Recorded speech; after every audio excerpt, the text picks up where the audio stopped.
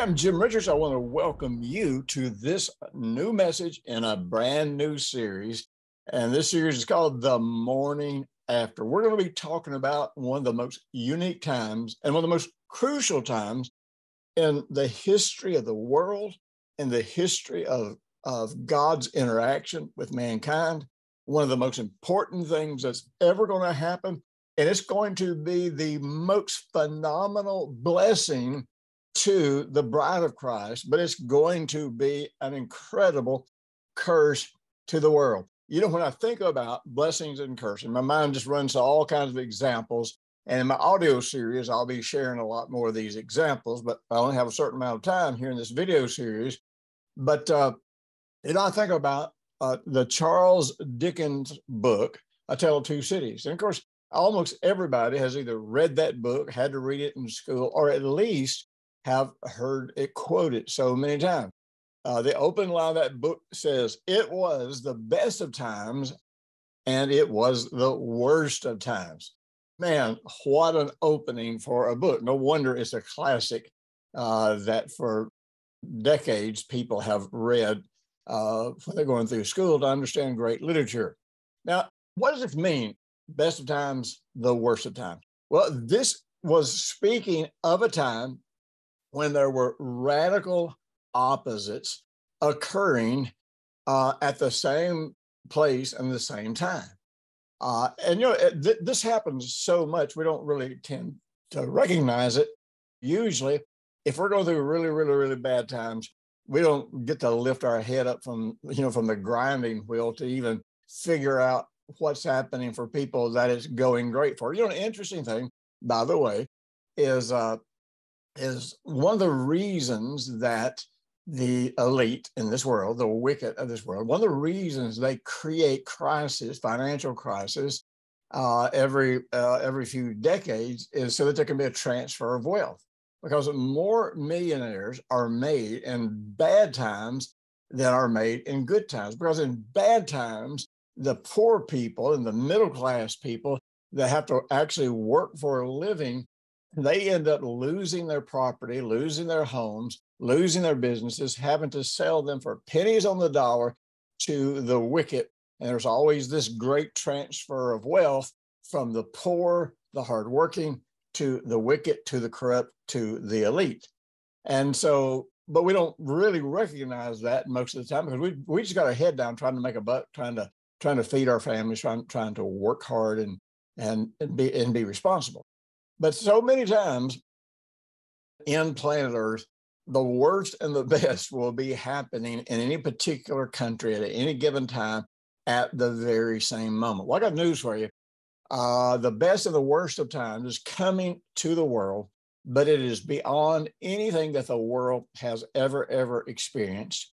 And, there is this sense in the world right now that the worst of times is coming. Now, there are people who don't understand what's going on. They buy into the elitist narrative. They are convinced that somehow or another the government is going to save us from the crises that are occurring all over the world, not really realizing that it is the very people who are promising to save us who are creating a crisis, because by creating a crisis, this transfer of wealth will happen once again, where the hardworking, honest people in the middle and lower class will lose what they have spent their lives working for, and the wealthy will once again take control of the wealth of the earth. Now, I know that the wealth of the wicked is laid up for the righteous, but I also know that the way the final transfer is going to come from the wealth of the wicked is not going to be natural. It's not going to be something that we go out and figure out how to do, or that we pray into existence, or that sort of thing. It's going to be something that happens because God moves in the world in a way that we've only barely seen little smatterings, if you will, of anything as phenomenal as what God is going to do. The Bible speaks of a time, and the word that we use to describe this time is called rapture. Now, the word rapture, many people argue, is not even in the Bible. Well, it's not. The word rapture is a transliteration from a Latin word in the Latin Bible. But the word that from which we get the Latin word that sounds like rapture is a Greek word called harpazo. And the harpazo is a time that the Bible speaks of a great catching away, a calling away, if you will, of the bride of Christ to meet with our Lord and Savior for the most unique event in all of history. Now, let me tell you, this is so important that you know about what we call the rapture. And I'm going to refer to it as the rapture because that's what most people understand it to be. But it's so important because I'm telling you, a life on planet Earth is going to get so bad in the upcoming years that those who are not looking for and expecting God to take us away from all of this, they won't survive. They will not have the hope. They will not have the confidence. They will not have the peace that will make them able to endure what's happening on planet Earth. Now, let me just say this. There are many, many people who believe in a doctrine that says, the church is going to rise up and the church is going to take over the world. We're going to establish righteousness in the world, and when we do that, we're going to turn it over to Jesus. Well, let me say something. First of all, that has been tried before, and it's called Catholicism.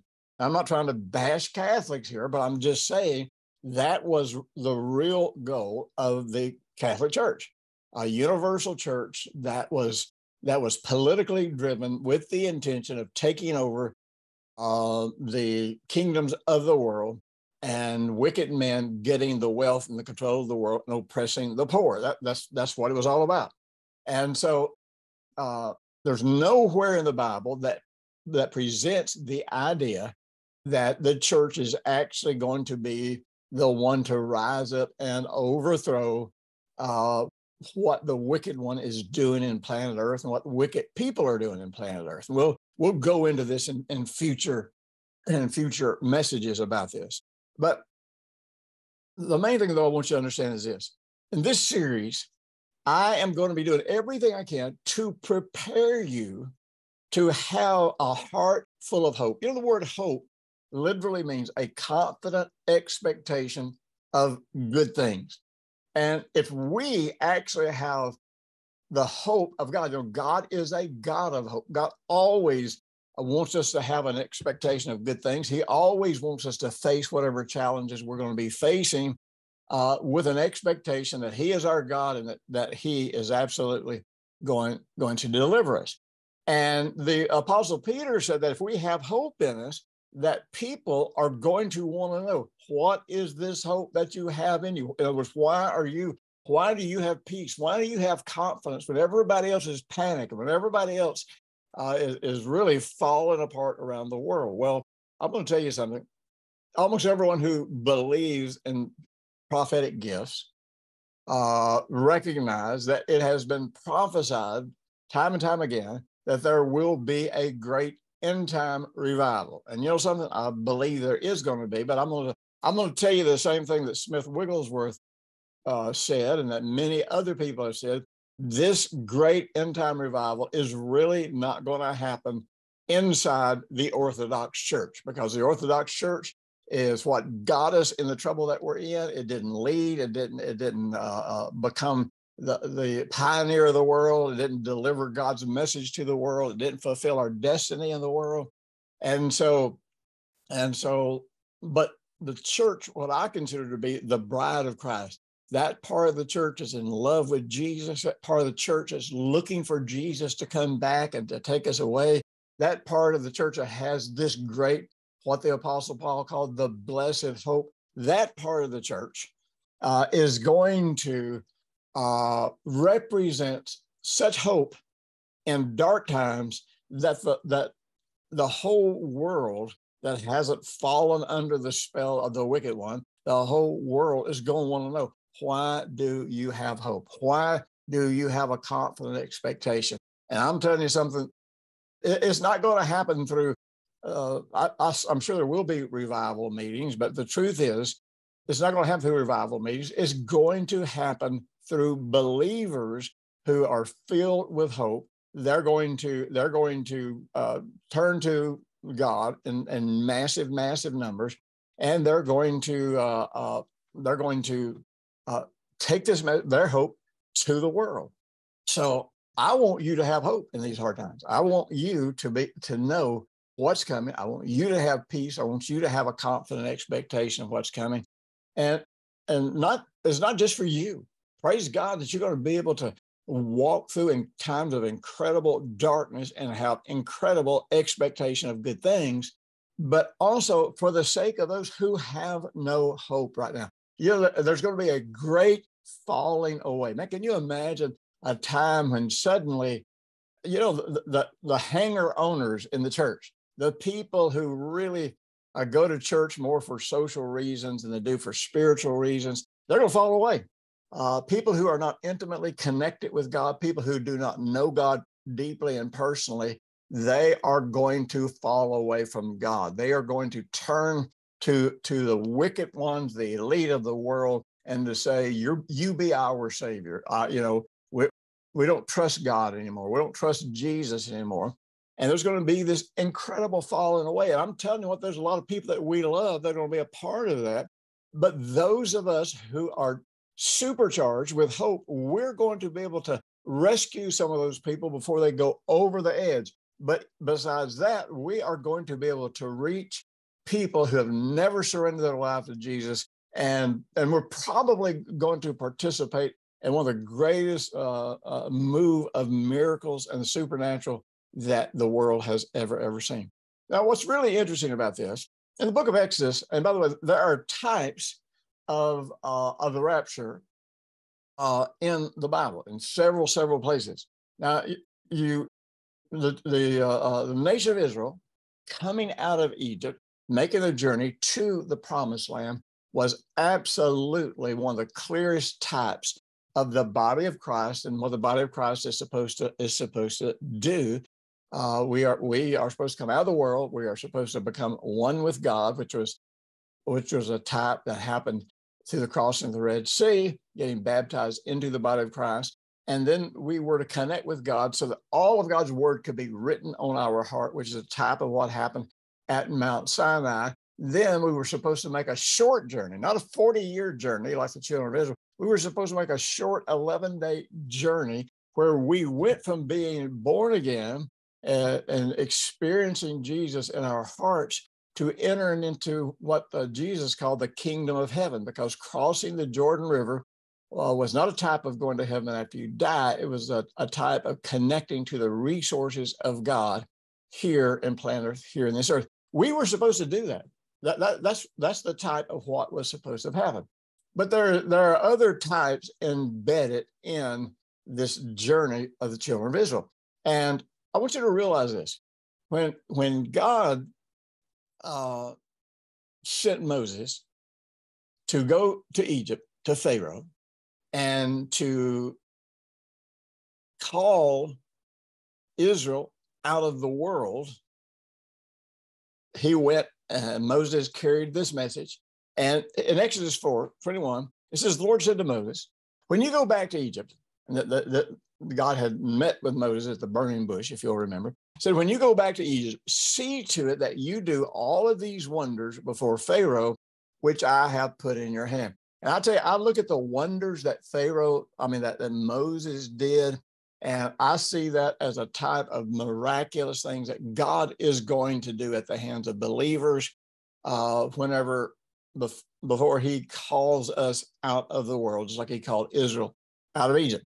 And so he says, so when you go back to Egypt, see to it that you do all these wonders before Pharaoh, which I have put in your hand, but I will harden his heart so he will not let the people go. Now, I want you to understand something. There are phrases like this in the English language that do not clearly depict what really happened. We read a phrase like God hardening someone's heart and say, see, God, and some people that God sovereignly chose to harden Pharaoh's heart so he'd turn his heart against God, turn his heart against Israel. Well, that's really not exactly what happened, because the message that God gave could produce incredible rejoicing, incredible celebration in your heart if, in fact, you love God, if you wanted to go out and connect with God, if you wanted to go out and spend time with God, man, you would have rejoiced at that message. But if you had some wicked ulterior motive, remember, the children of Israel were slaves to the Egyptians. Having slaves was a great source of wealth to the nation of Egypt. And so the Egyptians were more concerned about losing this wealth that came to them from these slaves.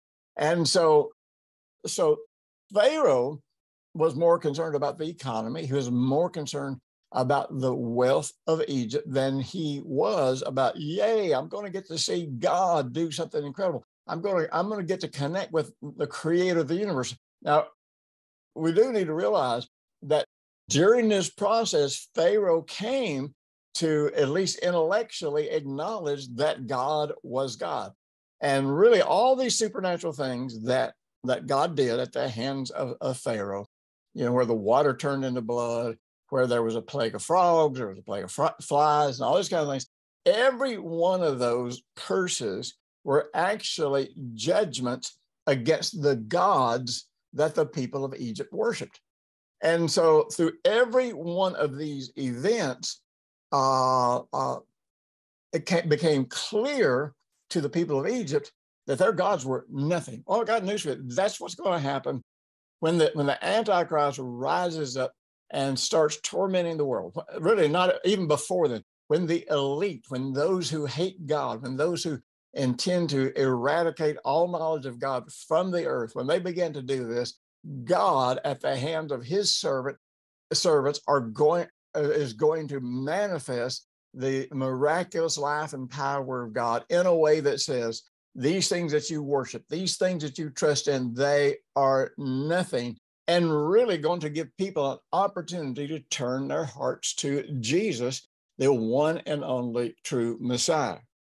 So in verse 22 of Exodus 4, he says, so then you shall say, thus says the Lord, Israel is my son, my firstborn. So I say to you, let my son go that he may serve me or worship me. And that's basically what that word is referring to.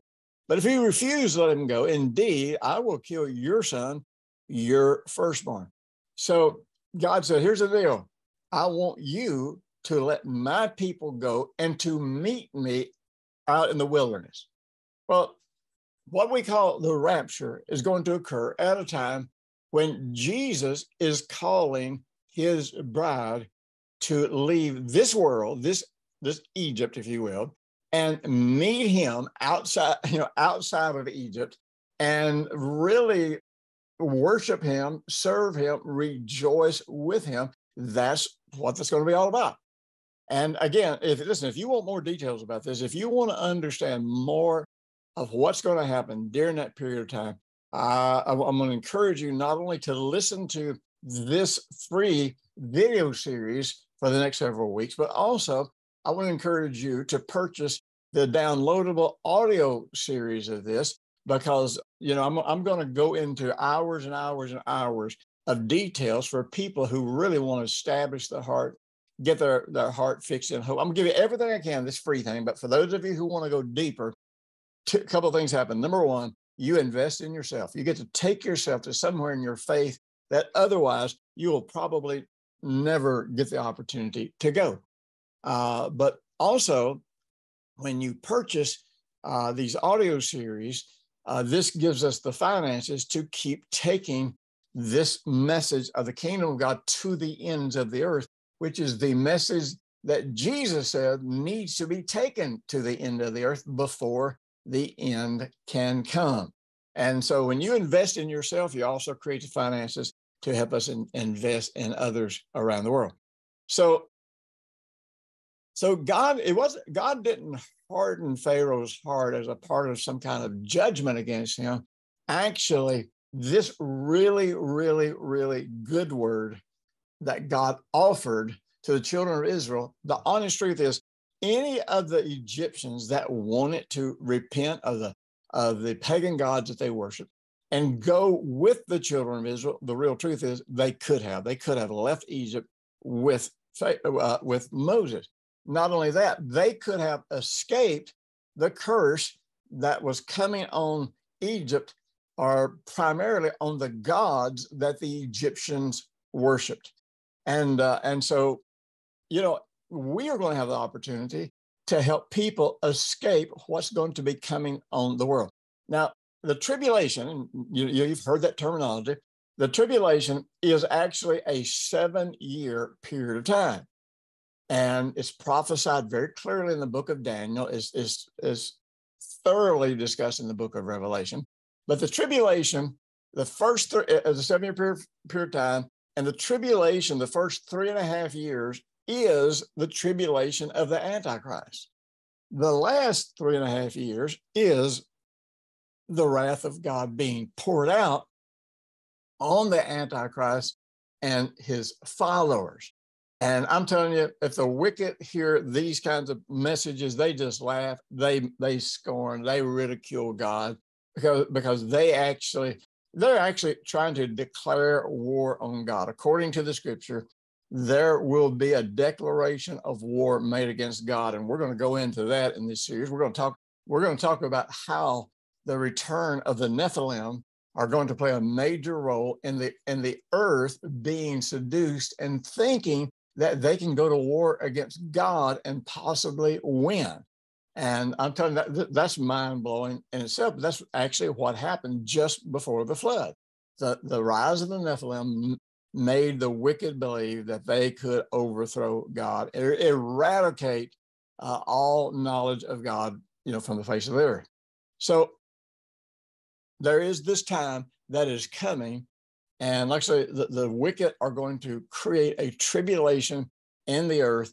And at 3.5 years into what we call the tribulation, there's going to be a time that is the wrath of God poured out. And I want you to understand, because we are in Jesus, we are delivered from the wrath of God. We will not go through this. We will not be here when God pours out his wrath on the wicked of the world. That is the first promise that we have about the benefit of being in Christ Jesus. Now, I want you to realize that this is going to be like nothing that has ever happened. And there is nothing that I can see that the Bible teaches us that we can do to bring about the rapture. The rapture is coming. There are things that can happen that will hasten the second coming of Jesus. Now, the rapture and the second coming of Jesus are not the same thing. The rapture is where Jesus comes and calls away the bride of Christ, and we go to meet him. But the second coming of Jesus is when Jesus himself comes to planet Earth the second time. And he will not come as a suffering servant. He will come as a ruling king, and he will overthrow the wicked in the world, and he will establish his kingdom here on earth, and he will rule and reign here on planet Earth for 1,000 years. I don't know about you, but I'm really, really looking forward to that.